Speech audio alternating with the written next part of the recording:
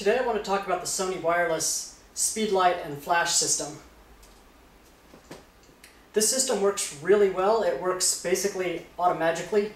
You put these things around and it works TTL from any Sony Alpha 5 series and above. You set them into a commander mode and it will remotely fire all of the flashes. Because it's TTL, each one will meter itself separately and attempt to provide a correct exposure. It's pretty amazing even in daylight, outside. It works. It's really handy for trying to balance daylight. And amazingly, the system will work with high-speed sync also, which is really cool. So if you have to go above 1/250th of a second, you can go all the way up to 1/8000th, and it will wirelessly trigger them and they'll work.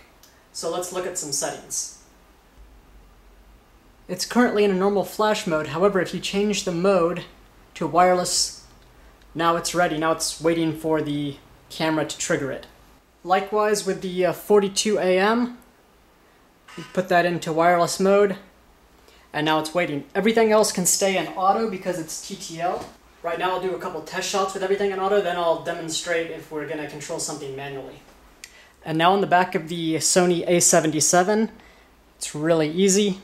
Flash mode, wireless. And now it will control all of these flashes by extending the pop-up flash. That will trigger everything else over there. So now let's do a couple demo shots. So now let's do a couple test shots. I'm going to put this behind me to the side as an edge light, and the big one will be my key light off to the side up here. And now let's fire a test shot and see what happens. Both of those just fired. We'll take a look. And there I am, pretty much properly exposed.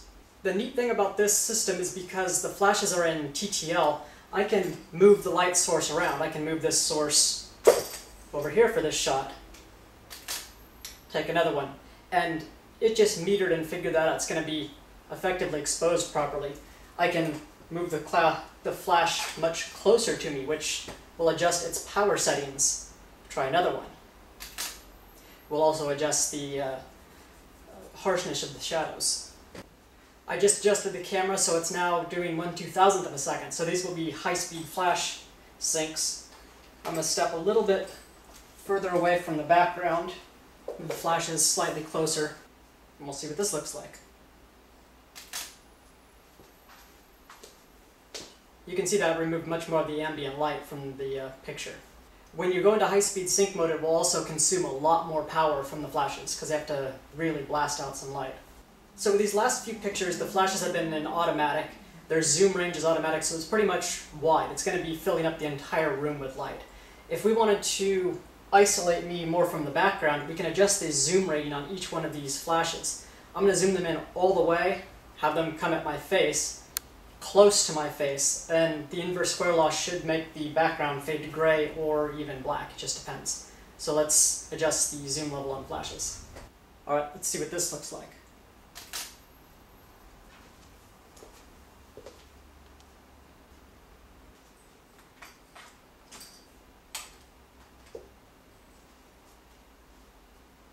Alright, let's see what this one looks like.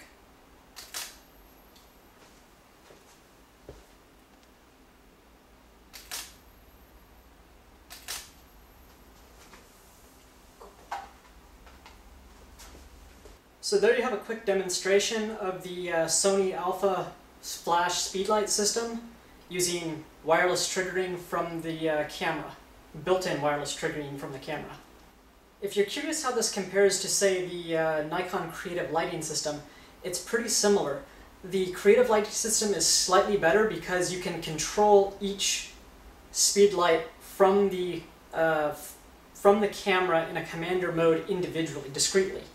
I can't do that with the Alpha system. I can do flash exposure compensation, which can increase the brightness or decrease the brightness of all the flashes in unison, but I can't discretely control groups. That's a shame, but this system works pretty well.